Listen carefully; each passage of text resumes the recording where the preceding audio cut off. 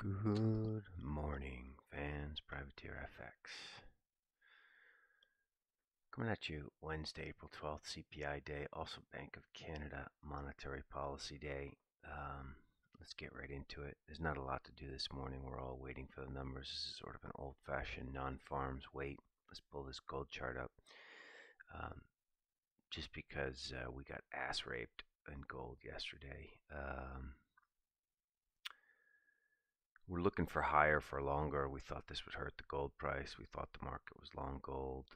But it turns out it looks like there's been some gold buying based on fears about what China is and just going on with Taiwan. So there's been this little fear demand in gold, which pushed it up, 30 bucks from the 85 lows all the way up to 2103. So just be careful with gold. We're obviously out of our gold position. This could go anywhere, right? So if this is a hot one, this will come back down, obviously. But if there's going to be war in Asia, this is going to shoot. This could go to 2250. So be super careful with this. Gold, fucked. Let's look at dollar yen. We talked about it yesterday. We knew this was going to pop. It did pop through this horizontal already. The high overnight was 05. We're sitting here at 80. Not much to do here. You can see it needed to test this. Maybe a couple of stops, short-term guys stops above the figures who are fading 134. There's nothing to do here except for wait and plan, right? So if inflation comes in under 5, you sell dollar yen. And if it comes in over, say, 5.4, I also think you sell dollar yen, but you got to wait for 134.70. The reason I think you sell dollar yen on both occasions is obviously lower rates, dollar yen can turn. But higher rates, if inflation is hot, I think we're going to go risk off. So the knee jerk will be higher, but risk off will come. So this is the plan in dollar yen, left hand side either way. Swiss yen's very interesting. This has now gone 800 points since March 20th. So let's call it, 20 trading days, 800 points. Getting stretched now, 148.86. 2.5 sigma. These highs here are 148.50. This high here is 148.50. These highs here are 148.86.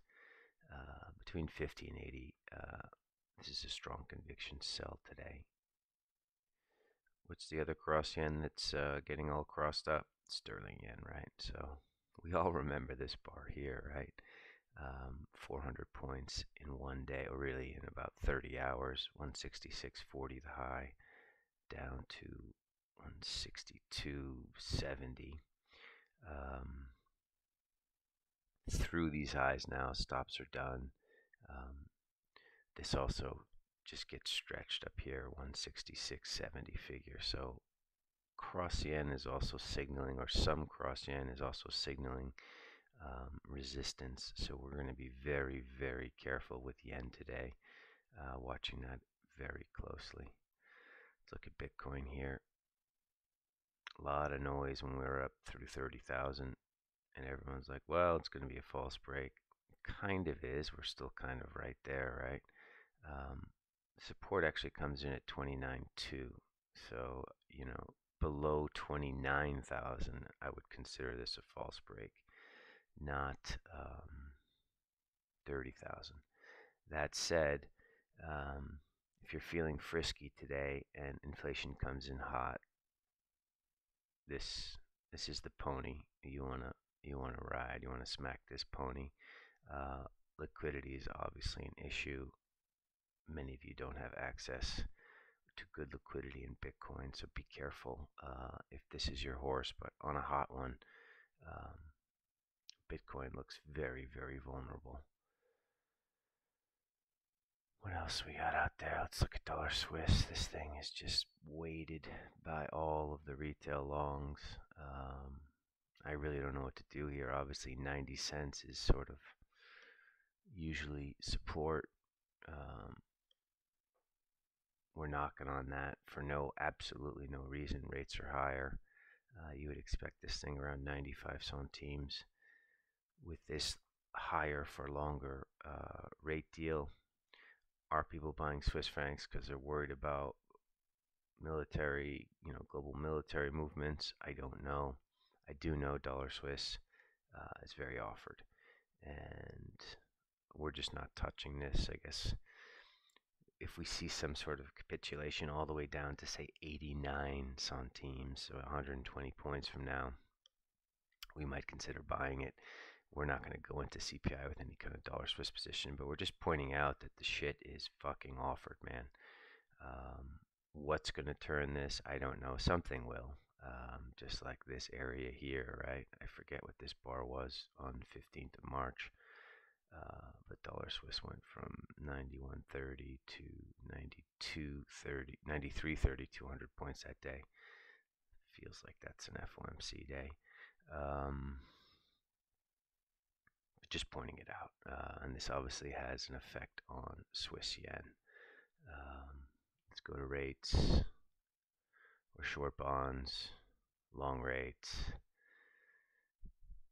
We talked about this. I guess we're going to continue talking about it. We think the long end is going to have trouble, right? There's so many troubling things going on in America regarding debt. So we are, I wouldn't say comfortable. You're never really comfortable.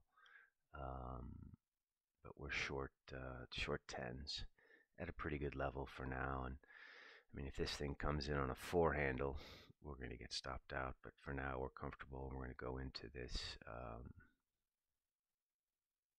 short bonds. Crude took out those lows we talked about. Totally false. False break. Went to 34. Bang. Now we're 81.57. Tippy top of this. Don't know what to do with crude. Is it recession or is it restricting global supply? I really don't know. As I've mentioned a million times, if you look at my P&L over 24 years, crude and my colleagues will chuckle when they hear this, but boons, crude and boons, I don't think the P&L is positive over a 24-year history, whereas most every other pair, I think over a 24-year history is positive. So why do I even talk about crude? I don't even know. So I'm shutting up now. Equities, not doing anything, just sitting here waiting. 41.38. We have this resistance up here at 66.